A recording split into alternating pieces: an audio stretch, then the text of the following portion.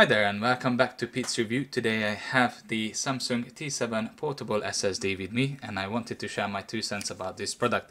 For transparency, I have this product for about 2 years now and I use it every single day to store my files on it, my videos and everything else that you can imagine.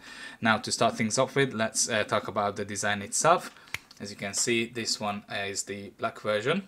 And it's very slim. It's almost nothing. It weighs so little I can hardly feel it. You can put it in your pocket, you can put it in your backpack when you travel. It's just really convenient to have it.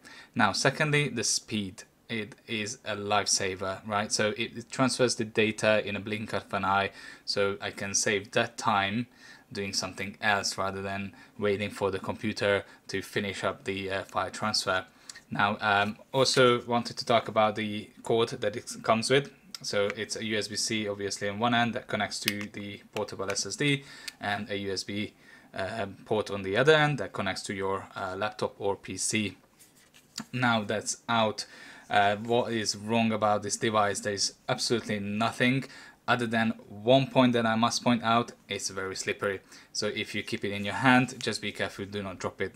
Luckily, it is protected slightly for any shock that might happen if you drop it, but don't drop it intentionally. So overall, I think it's a great device for anyone who travels and like to have their data with them at all the time.